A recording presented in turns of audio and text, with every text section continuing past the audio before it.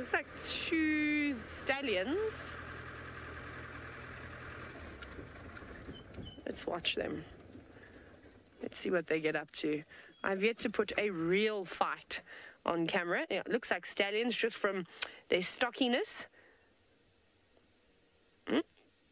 Watch them. They can rear up quite high and chop with those front legs, so you want to be careful. Look how beautiful they are.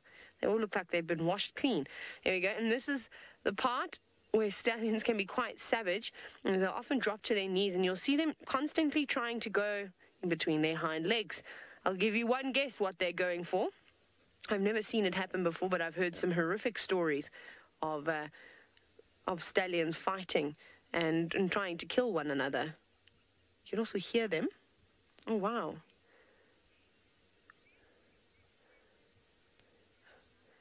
See how they keep sitting down to protect their nether regions?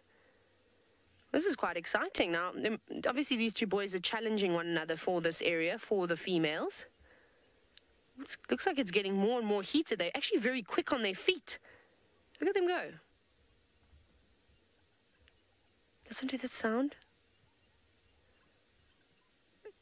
That's such a clever technique, just to sit right back down. Then you're not... Oh! Double barrel to the chin. They're so tough, though, so even something like that wouldn't really hurt a zebra, but they can kick and cause huge lacerations.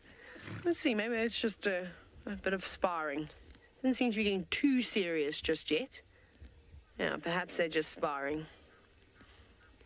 Stanley said they're play fighting, and definitely, I think that's what's happening here. That was so cool. That was really great to see. Actually, this might look like there's a lot more stallions around. There's a couple of mares in between.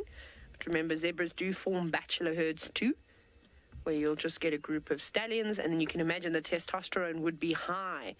And I think, like we see elephants pushing and shoving one another, we see lots of different animals sparring impala. I definitely think it helps get rid of those high testosterone levels and just sort of bring everybody back down to size again.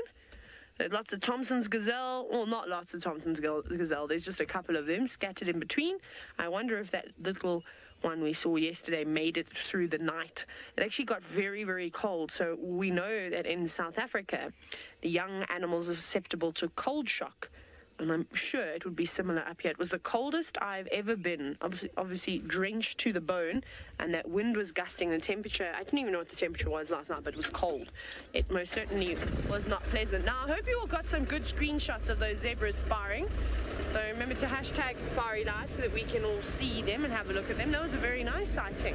I can't remember when I last had 2 stallions playing about like that, but we won't digress too much from our original sort of plan of heading towards the jackal thing. We've been promising for 2 drives now. If I don't deliver today, I'm going to be disappointed in myself. And I think David's probably going to bop me over the top of the head too.